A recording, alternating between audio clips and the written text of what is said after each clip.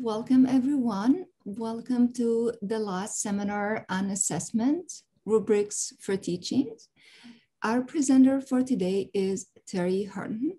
Terry is a learning and teaching with technology consultant for LSNA. In her role, she helps instructors design effective teaching strategies and learning activities, and also support the use of technology tools available to LSNA.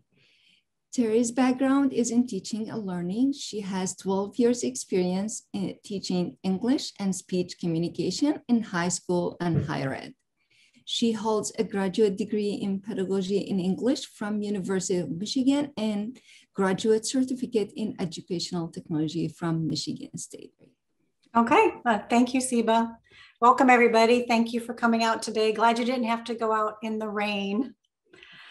My background is in K through 12 education. I started out teaching in high school where you use rubrics. We use rubrics for everything, all the standards that we have to meet. And then when I went on to teaching in college, I brought my rubrics with me. I can't imagine teaching without rubrics. But as I've been at U of M, I come across a lot of faculty who don't use them, and they really just haven't had the time to think about rubrics. And someone the other day asked me what a rubric was. She said, I've heard of them, but I don't know what they are. So today's session is really an introduction to rubrics. We're just going to start at the beginning. If you know a little bit about rubrics, then I still think you'll get something out of the session, but I think it's just it'll be a nice place to just pause and really go to the beginning of what a rubric is. Before we get started though, I have a really quick poll that I'd like to take. I just kind of want to know where you're at with rubrics. And there's a question, what's the first thing that comes to mind when you think about a rubric? So if you see that poll on your screen, if you can just answer that, I'm just curious as to what your mindset is today. I'm seeing a theme here. It looks like almost everyone has chimed in. Okay, great. I'll share the results with you then. Can you see the results, Siba? Yes. Okay. So I wish I had more time to create rubrics. This is true. It is time consuming. They don't always have to be time consuming, but a more complex rubric, it is going to take you time. I think ultimately it saves you time, but it does take time to set up. And then a few of you, what exactly is a rubric? Yeah, definitely. So you're in the right place today. I will stop sharing that, and do let me know if that doesn't leave the screen. Is that gone from the screen, Siba? For me, yes. Okay. Yeah. All right. So then today's objectives. We'll define what a rubric is, identify the different parts of a rubric, and we'll talk about situations in which rubrics can be useful. And then we're going to look at 4 really classic styles of rubric, styles that you'll probably typically see, but I think it'll be a really good starting point. I think there's like an infinite number of rubrics out there that you can steal, honestly. We'll do a little breakout session where you'll get some time to talk to a partner and just kind of think through a particular objective and, get to share some ideas with somebody else. And then we'll talk about norming a rubric. And that's if you're going to be working with another person and you're both going to be scoring with the same rubric. And then finally, we're going to follow up with, it's actually going to be a separate video, because we do want to take you through how you create a rubric in Canvas, how you grade a rubric in Canvas, and then how you can align with your course outcomes. And we created that as a video because you may not be ready for that yet, but when you are, you'll have that available. So here I have just the most basic definition of a rubric. I just want you to read that and just think to yourself, what words maybe jump out at you? Maybe scoring. What is scoring? Is that grading? Is that the same as grading? What do we mean when we say we score with a rubric? Or maybe the word component. Component meaning that you're parsing out parts of an assignment. There's specific pieces of an assignment that you want to evaluate. And then criteria, that's the standard, that's the evaluation. What does that look like at a certain level? That's the evaluative piece, that criteria. And here, you see this little rubric here. One of the comments people make about rubrics is that they're very rigid, that everything is laid out so concretely. And that's true. You can't put everything you want in a rubric, but it's by breaking it down into separate components that you can really grade more fairly, more easily, accurately.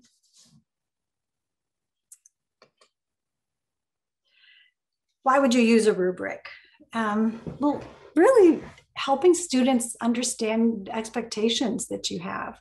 A rubric it's designed for the evaluation portion. It's not the part of the assignment where you're explaining what the assignment is, that narrative around the assignment. It's how they're going to get a grade. And quite frankly, to them, that translates into a letter grade. For you, you're just trying to assess their ability. You want to help them improve. You want them to see where they're at.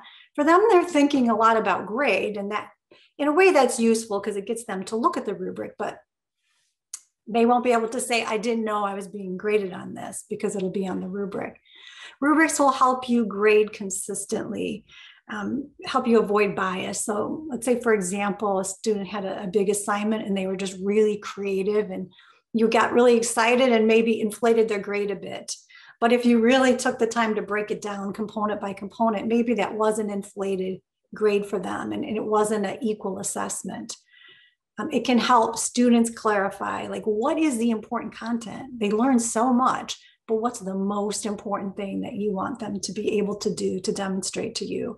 And then, you'll want to review the rubrics with the class, even if it's a simple rubric for like an everyday type of assignment, particularly if it is a rubric for a high stakes assignment, then you definitely want to walk through that rubric and talk about all the different parts and make sure that they do understand the rubric and that they will be evaluated on what they're learning in class.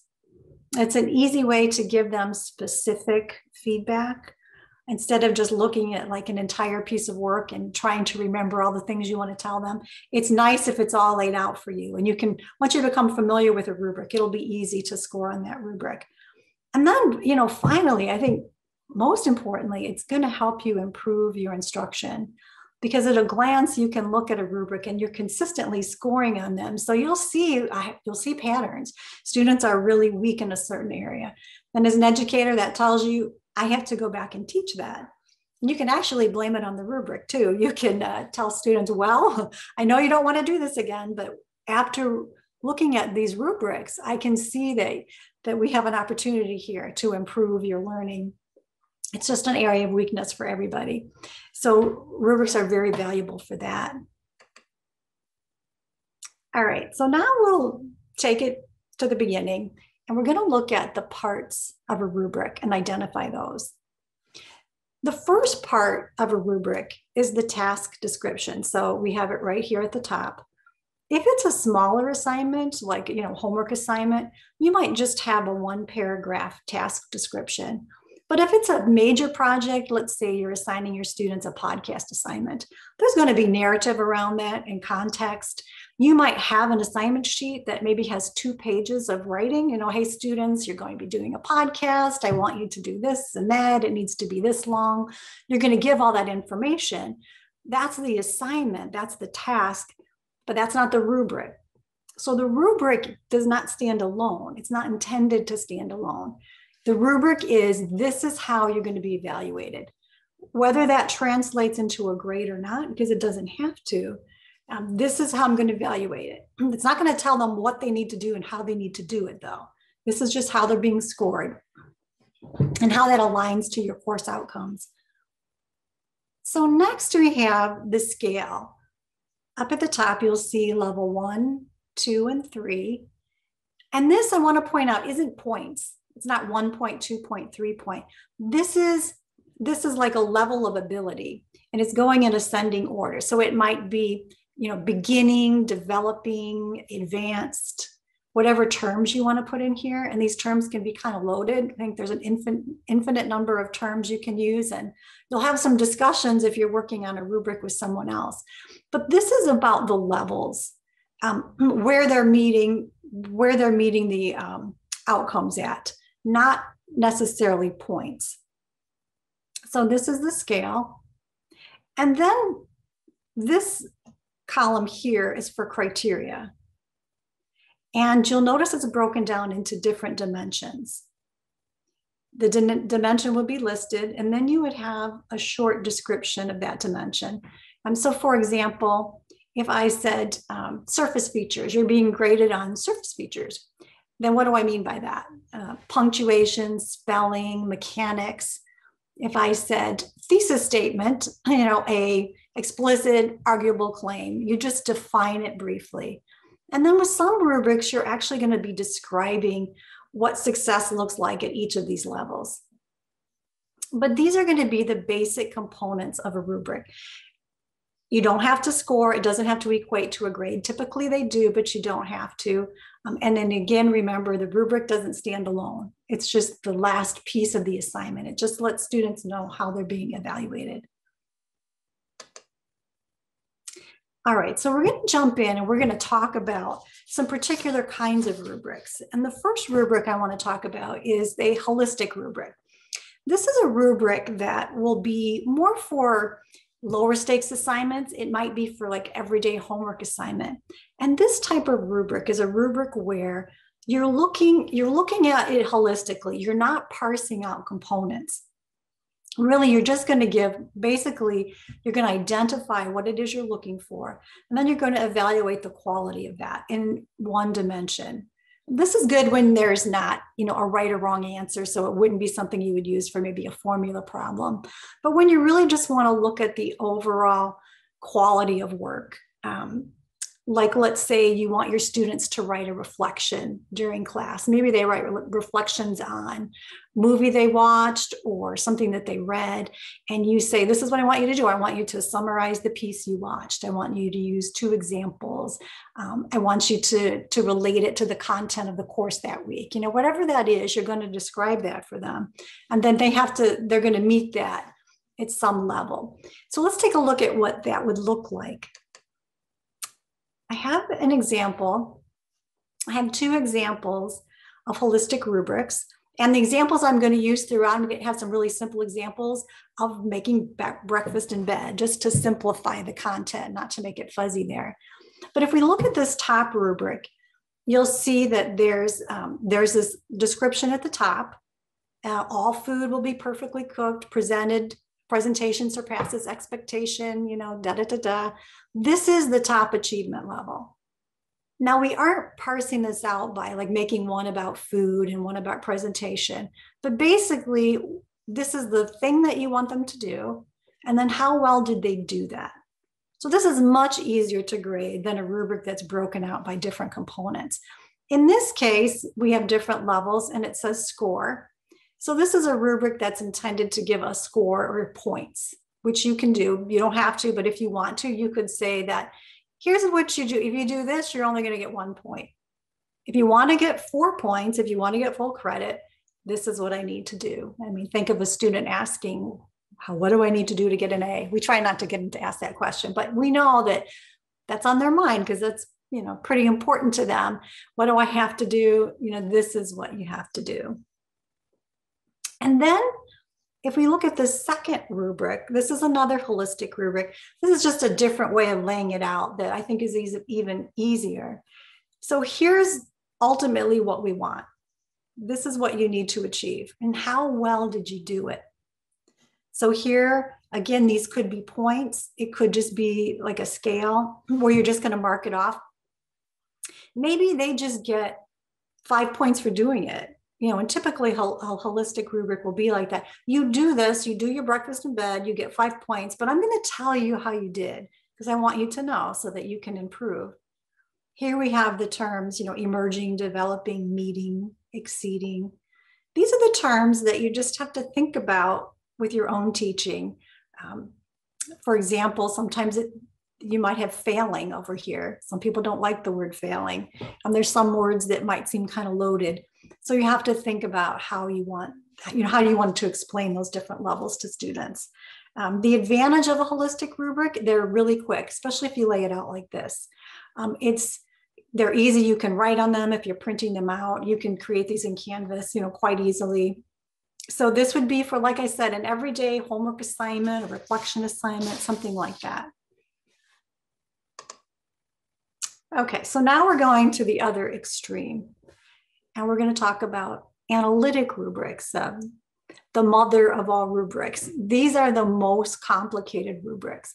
And these are rubrics that, typically we see with high stakes assignments where you want to assess many different components. So think about an end of the term project where students are going to be demonstrating, things that they've learned all semester.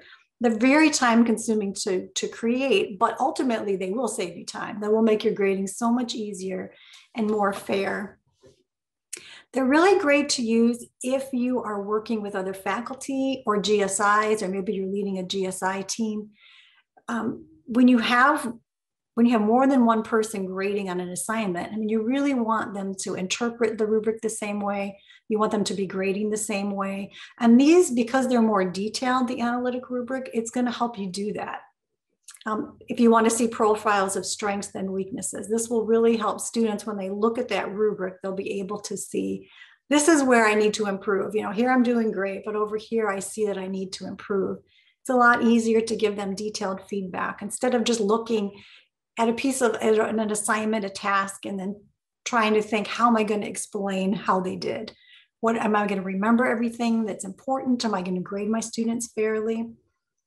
And then if you want students to self-assess their understanding, these analytic rubrics are great. So let's say you did give something like a podcast assignment to students. Well, maybe they can go through and evaluate themselves on the analytic rubric first to see, how well am I doing? Have I met all the criteria that I need to for that particular assignment? So let's take a look at what this looks like. Well, first look at our breakfast in bed analytic rubric. So here you'll see there is a scale. You're typically, with an analytic rubric, you're going to have a scale. You might have 3 or 4 different levels. Now, the 1, 2, 3, 4, as I said to you, don't think of these as points, although you can assign points here. Let me explain what I mean by that. Let's say that the top points they can get for each of these categories, each of the criteria is 4 points. So that makes it a 12-point rubric. And let's say you give this assignment and typically students get A's and B's on it. But if you start scoring and you assign 2 points to developing, and you may have a lot of students get 2 points for developing, and that's 6 points out of 12, and that's failing. Does it really mean failing to you? So that's what I want you to be careful of. We're going to look at how you can assign points here in a way that makes sense, like mathematically, but it's just something you have to think about. So just make that distinction. The scale doesn't necessarily mean points. The scale is just showing levels of ability. So we've got our scale going across, and you'll see that this also says score. That means that this rubric is designed to give a score or a grade. Scoring a rubric typically refers to, you're here, you're here, you're here, you're here. Giving it points will make it a grade. So you'll need to score to get their grade, but you don't necessarily have to grade them. Sometimes you just want to give them feedback, and you might give them credit for doing the work. Now, if we come down the criteria column, then you can see we've got 3 criteria. And we look at the first one as food. So what does a student need to do to be exemplary? Let's say this is going to translate into a grade. Well, the food needs to be perfectly cooked and seasoned. Did they do anything extra? Is it really exemplary? If you score this student, let's say that we want each of these to be out of 10 points. It's for a 30-point rubric.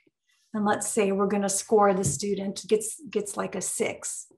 And they say, why did I get a 6? Why didn't I get my full credit? And then you can point to somewhere over here. This is where you fell. This is what it looks like at that level, so that they understand, okay, what do I need to do to get that A. And I know we try to avoid that conversation with them. They can say, what do I need to do to get an A? And we can say, this is how you can improve. When I look at your rubric and I see scoring over here, that tells me that, you know, you've got room to grow. These are the opportunities for improvement. So this is the really basic analytic rubric, but I want to show you, I'm going to take you to a real rubric, because I think that will be helpful too. And this is just one that I've used. And I want you to take a look at it. And it looks like a lot, right? But this is for a research paper. So this is a Comp 1 class where students have been learning these things all semester long. And you'll see that this is a scale of 4 levels. Notice that this starts at 4, which is the best, and it goes down. There really is no rule about, you know, ascending or descending order. And quite frankly, I don't really see rubrics more one way than the other. Sometimes they start with, you know, the highest possible score to the lowest, sometimes the opposite. I think for you, it's just important to be consistent. So if you're going to start, you know, if you're always going to start with the highest score, then do that, just so you don't confuse students.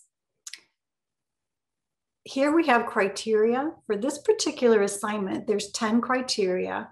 Now, this was something that I graded on, and each of these was worth 10% or 10 points each. You don't have to weight everything the same. I mean, it's easy to do that. And personally, me, because math is not my strength, I tend to make things out of 100 and whole points, and it just makes it easier for me. And I think for students too, because I think what students think about is a typical grading scale. You know, what is 9 out of 10? That's 90%. That's an A-. They can kind of wrap their head around that easier. So I've got my 10 criteria, and then you'll notice that I put these in categories. And the reason that you might want to do that is to make sure you're weighting accurately. So for example, I want content to be worth a little bit more than the writing conventions or organization. And it will help you to see, are you weighting things the way that you want? You'll see here's the thesis statement, here's the criteria, here's a brief description. And when you're creating rubrics in Canvas, there's a place for that. You'll be able to do that. And then here, what I've done is just describe, what does it look like at each level? So let me take one that's kind of easy to look at. So if we looked here, APA document design. So let's say a student, what does a student need to do to score high? What if they scored low? It might be because they didn't have in-text citations, they didn't have proper formatting, missing a references page. I mean, that's pretty bad, right? But it happens. So they may be scoring over here, and they want to know why, you know, why am I not doing well on my assignments? And here you can easily show them there's some issues, and there's always going to be overlap. So for example, if a student really lacks in-text citations, they probably are going to get hit on research integration, right? Then there's probably some critical thinking issues. So these, you can't divorce them all, but it does help you show a student, this is the area that you need to improve. And when you tie these to their student learning outcomes, it's going to help you, you know, collectively as a class see, where are my students consistently weak? Like, you know, when I taught this class, APA document design is really hard for students, and they don't want to go back and relearn it. But I can say, look, you're all scoring really low, and that means I have to go back and reteach this. So this is something that someone's actually using in college.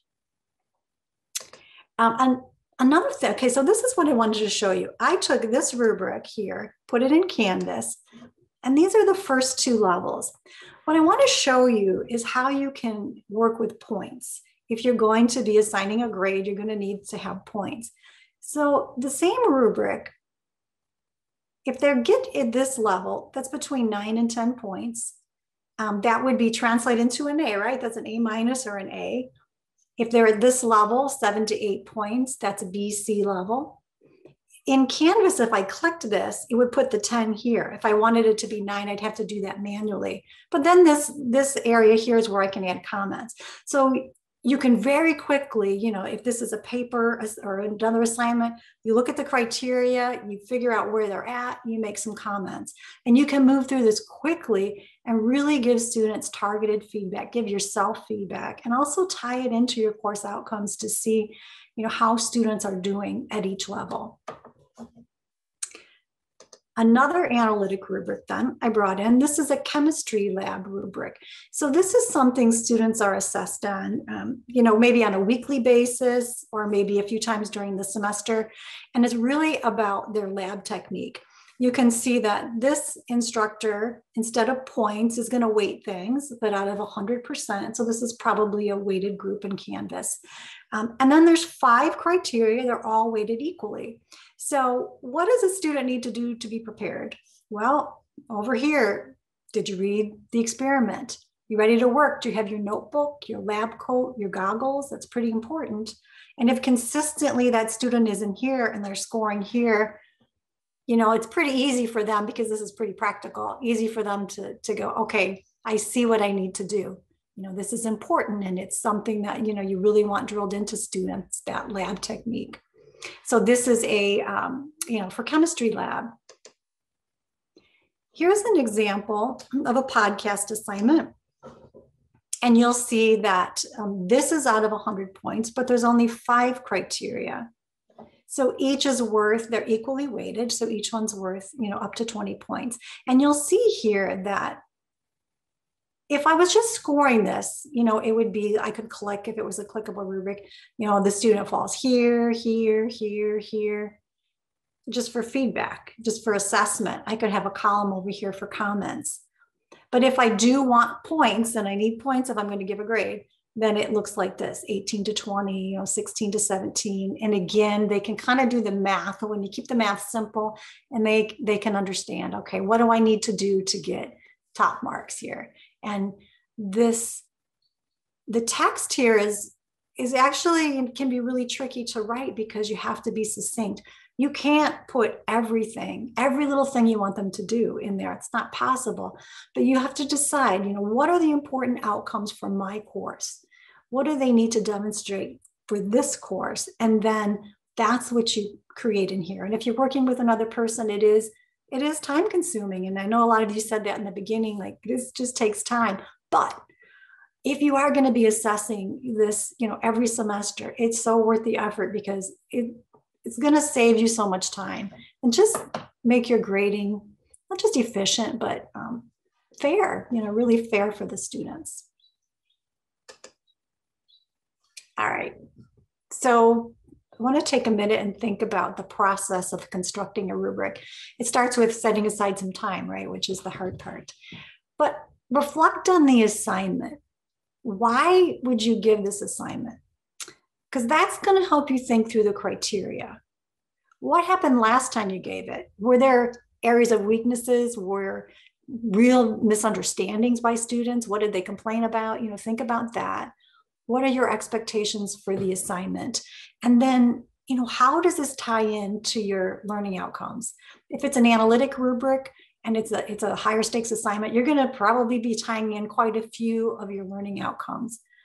If you don't have your learning outcomes explicitly written out for students, and maybe you have 6 to maybe 12 of them, that's kind of typical in a college class, I think I would start there. You have learning outcomes. I just know a lot of people don't have them written out explicitly. If you do that, that's where you start, and then you make sure that your rubrics address that, so that you can look, and by the end of the semester, how well your students are meeting those particular outcomes. And again, what to reteach. So after you've done that, then start, putting them into groups, maybe weighting different groups. How many components do you really need to parse out? Maybe just 3 or 4, maybe you need 10.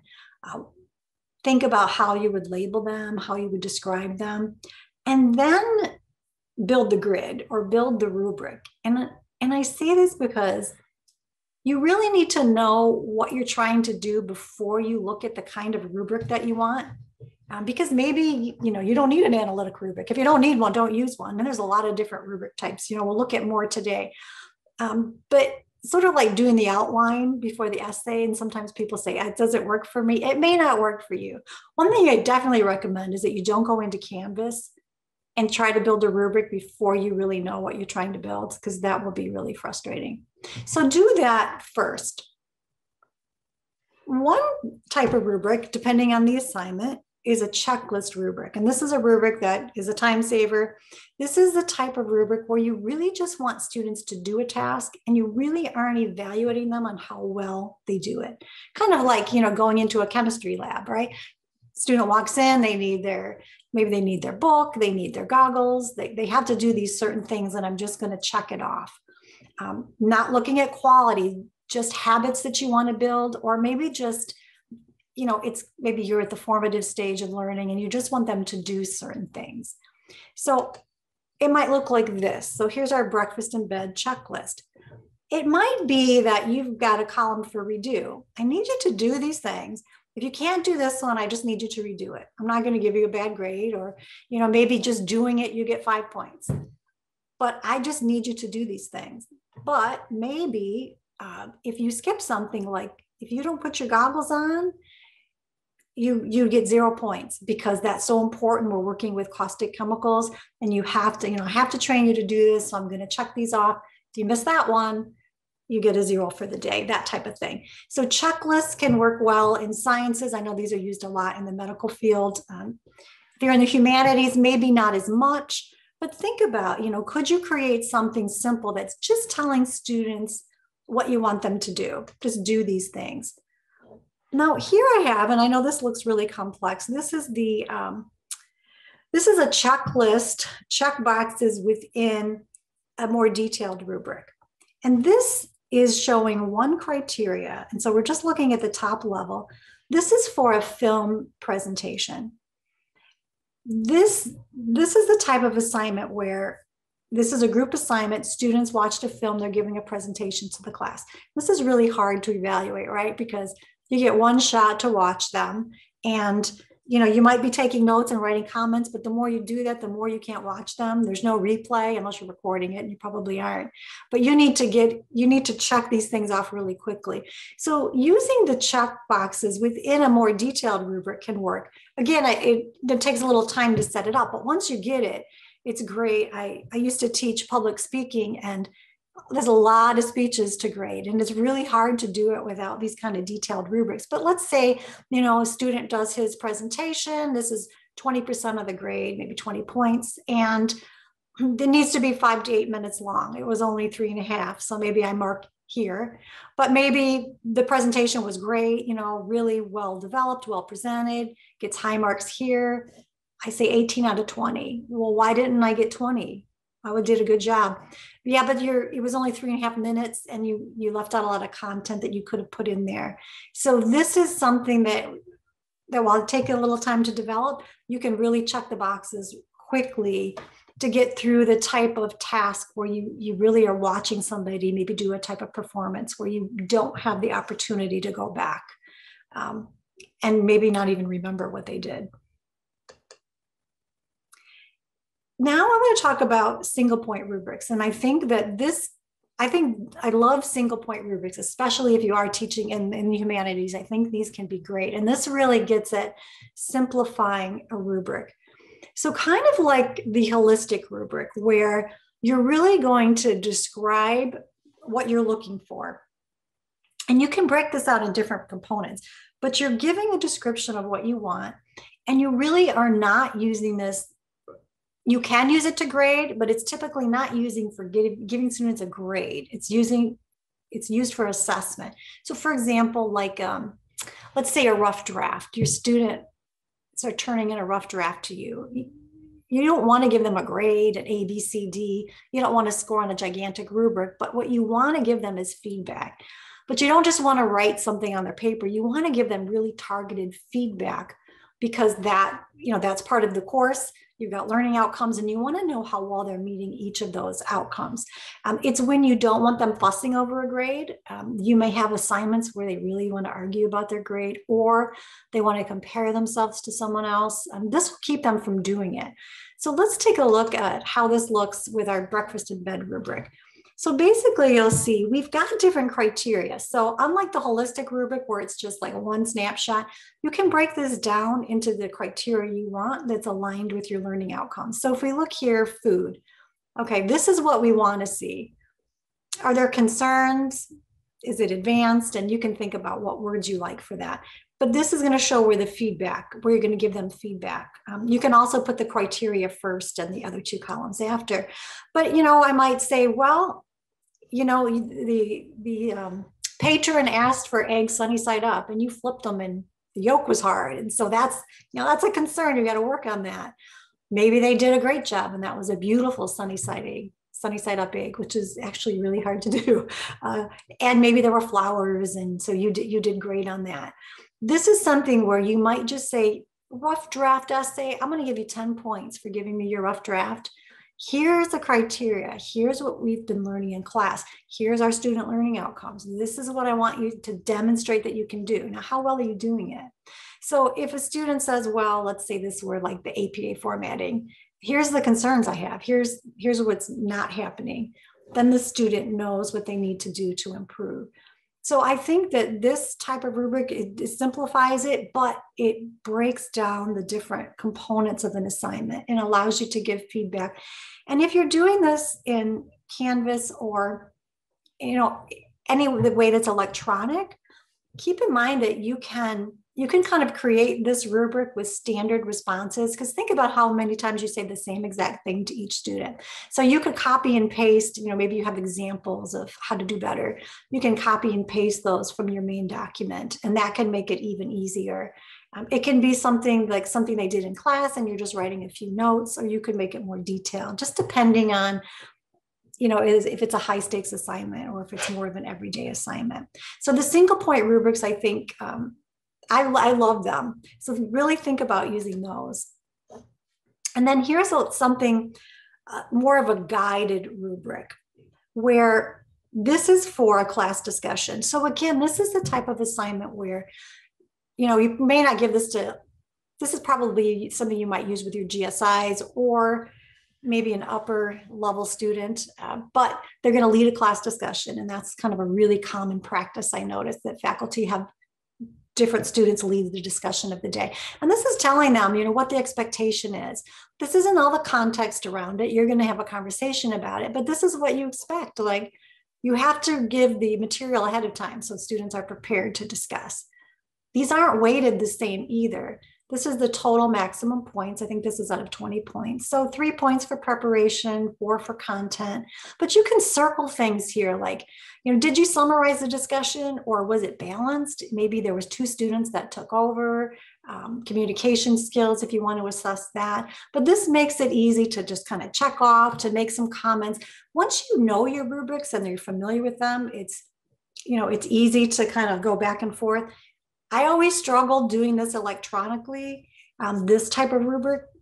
I just found it was always hard for me to look at a student and go back to the computer. I found it easy to print and write out if you're in a face-to-face class, which we will be in the fall. But you can certainly, if you have these rubrics put into Canvas or some electronic format, you can grade electronically if that works for you.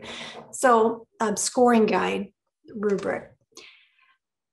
And then here I'm just showing you how in everyday rubrics, how you can take an assignment. And this is an example of an in-class assignment where students they're doing a particular task. It's already been described to them. They're getting together, they're working. This is something they're going to spend maybe half a class period doing. And okay, they understand what they need to do, but how do they get credit for that? What do I really expect? What am I going to be evaluating? And so I just translate it into a rubric. For example, in this particular assignment, they were learning about brainstorming. So I needed them to turn in their brainstorming because I needed them to actually do it, to write it out. Now, I'm not really assessing them on like how well they did it. I never would say that to a student, but I just want to give them credit. But in my experience, they will look at this more than anything. They're like, what do we need to do? Oh, wait, we need a brainstorming chart. Oh, wait, we don't have the creative name. And these are the things that are important to me. I don't need to, create a big long rubric where I'm giving them specific feedback. They're at the formative stage. I want them to do it. I want to give them maybe verbal feedback for that. So think about, at the end of your task description, can you create a simple everyday rubric that makes it easy for them to know what do we need to do? And then they do it, especially if there's points assigned. And I find that assigning points really helps. Okay, just super brief, I want to touch on a topic called norming. If you are using a rubric with another group, like a group of GSIs or another group of instructors, you're grading the same assignment, but different people are grading the assignment, you'll want to go through a process of norming the rubric. And this is just simply a process, we don't have to think about it too much today, where you get student work and you grade it without anybody knowing how you're scoring. And you go component by component, like person A starts and says, this is how I scored. And person B says, this is how I scored. And then you talk about each of the criteria and say, are you scoring in a similar way? It's hard to be identical, but if somebody's giving really low scores or really high scores, how are you interpreting the rubric? It's just a process by which everyone evaluates the language on the rubric. Does it make sense? Do things need to be reworded? Are we being fair and consistent? Just something to keep in mind. You can learn more about this process if you are grading with a group of people. So I just want to keep that in mind. And then Canvas rubrics, as I said, what we've done is we've created a video, and I'm going to send you the link, but it's right here. It's going to show you, when you're ready to create rubrics, if you haven't worked with Canvas before, how to create them, how to grade with them. And then it's going to show you how to tie them to your course outcomes, if you'd like to do that, so that you can see like across the board how students are meeting outcomes. That'll be available to you, so you can just watch that whenever you are ready. Some good resources here, some good books to check out if you're interested in rubrics. And I know we're just about at the hour, so if anyone has any questions, feel free to reach out to us. You'll get the slides, it'll have our information. You can, just contact us. We can help you or sit down with you if you just want to think through designing a rubric. We can do that. I know we're at the hour, but I do have time to stay. So if there's anybody that, I don't know if there's any questions in chat, if you want to hang on, or anybody just has a question for me, hang out. Otherwise, thanks for coming. Have a great day, and then look for that email from me.